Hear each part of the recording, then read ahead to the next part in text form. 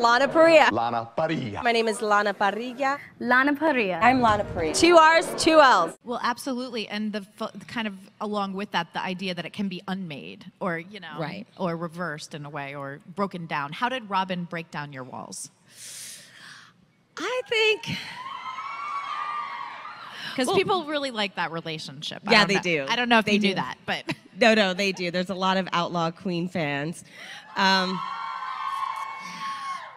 don't think Regina ever thought she would find a love again. I think she was also quite terrified to love anyone again because of, what she can potentially turn into if anything happens. So she was afraid to love again. And I think Robin really saw her heart. I think Robin saw who she was deep down inside.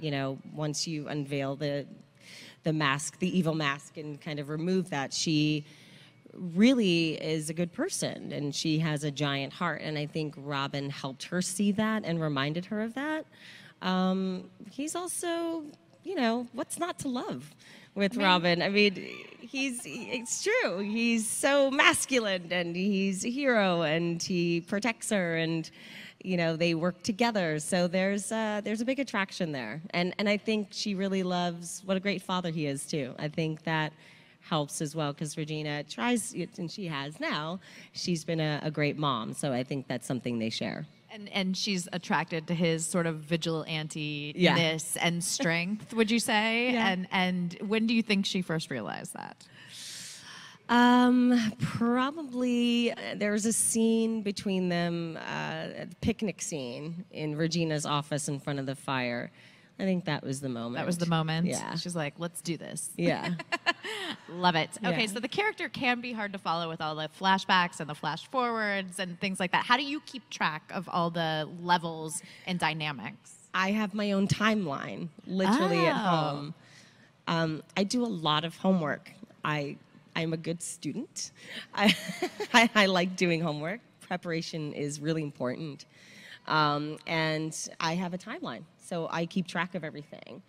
And so therefore it makes it easy. So every so often I have to make that phone call and go, where are we?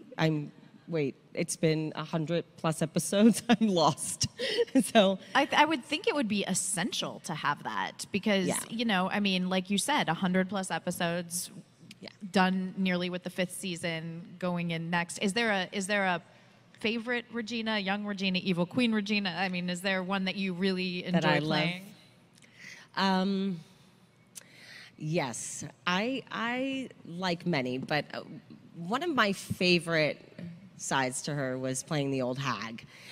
I know it was like so short-lived, but I've never been able to play an old lady. And this is something you don't know, but when I was studying, and I still study, but when I was in class, I used to love playing old people.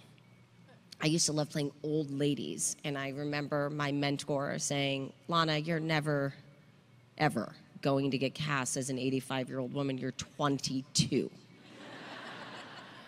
Take off the wig and be the woman that you are. And I was like, I'm a character actor. I don't want to be a leading lady. So when I had the opportunity to play the old hag, and Adam and Eddie, actually, they were going to hire a real old hag. And I said... You're like, this is my chance. I said, what? It's the same role. You can't take that away from me. I'm the evil queen. I'm also the old hag. So they gave me the opportunity to play her, and I had a blast. And I took a picture of myself as the old hag, and I sent it to my mentor and said, you're wrong. You were wrong. I had to wait 10 years, but now I'm playing an 85-year-old woman.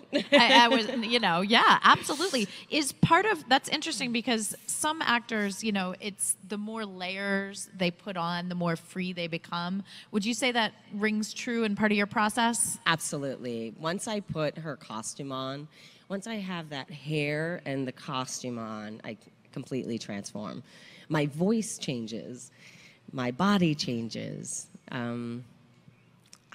I become devilish and abuse people on set. That's Everyone's delightful. like, oh God, Lana's the evil queen today. Okay, just like tiptoe around her. Don't piss her off. It's true. When I would imagine when you first found out about the project and got the, sides for the first meeting or audition, it was kind of like, okay, I'm gonna play the evil queen. How did you even begin to prepare for that, and what was the audition process like? So I originally auditioned for a different show, playing a trauma surgeon, which I've done before in my career, and I had this like 2-page monologue, and I was reading for the casting director. At the end of the monologue, she looked at me and said, "I want you to play the evil queen on a show called Once Upon a Time." And I just thought, what did I just do? That... Like, I was reading for a surgeon. How did she see the evil queen? I mean, I was being so genuine. Like, I played a trauma surgeon. Like, I have good bedside manner as a doctor. So I was like, where did she... So she said, "You're a great storyteller." And so I said, oh, okay. I get that. She said, take the script home, read it, and I'd love to, bring you into producers. I said, okay. So I went home and read it, and I just thought, wow, this is an incredible script. I've never read anything like this before. What an interesting and unique concept. So I loved the duality. I loved that there were 2 parts to her. That's like every actor's dream, to play multiple characters on a show.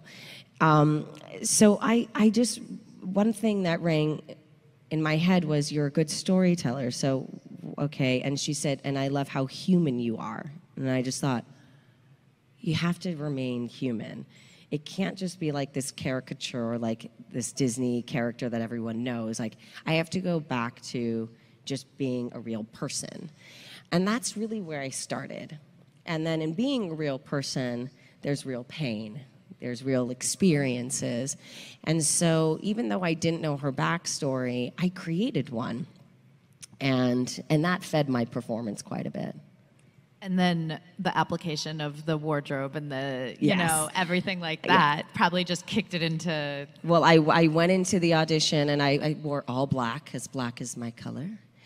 And I had this, like, not a cape, but like a throw, like a large scarf. I don't know. A friend of mine made it, and it's kind of hippie and trippy and weird. I was like, it's perfect for her. It's very dramatic. So I walked in with that, threw it over my black costume, and I read 2 scenes once. I read the scene with, and this is the pilot, so it was the scene with Emma at the very end when she comes and when she's bringing Henry back. Outside of Regina's home on the porch there, that scene, and the wedding scene. I read each scene once. Eddie and Adam looked at me like this. "Okay, thank you very much." And I said, "Do you want to see anything else? Like, you want to play a little bit?" And, "Oh no, that was great. It's perfect, thanks." Okay. Walked out, left. Found out shortly later that I got the part. They said, "You terrified us." You terrified us. I was like, yes. So you have to thank your friend for knitting that big, Yeah, like, totally. That pashmina type thing. And growing up in Brooklyn, I'm sure helps. Yeah. That's amazing. How do you? Well, let's talk first a little bit about your relationship with Emma on screen. Sort of over the 5 seasons. Yeah.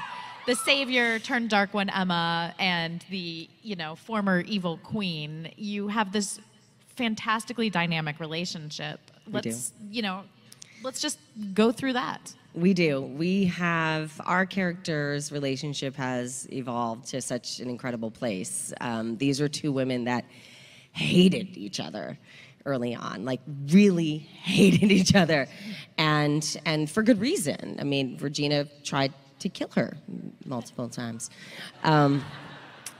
Oops. And Emma was a real threat for Regina, and I think it really had to do with Henry, ultimately.